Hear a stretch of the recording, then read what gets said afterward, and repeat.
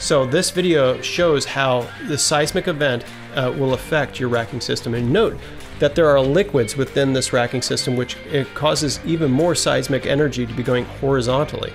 It's the horizontal energy that does the most damage in a racking system because it's designed to hold vertical energy and support it.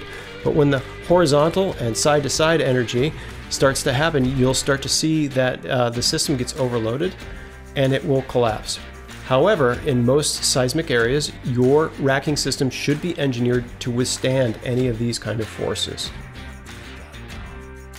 Perhaps they didn't confer with their engineer that it was okay to store liquids within their seismic zone on that type of racking system. So it's critical, again, to make sure that you follow your engineering. That was the priming event that may have led to the major trigger of a seismic event or earthquake of taking out this racking system.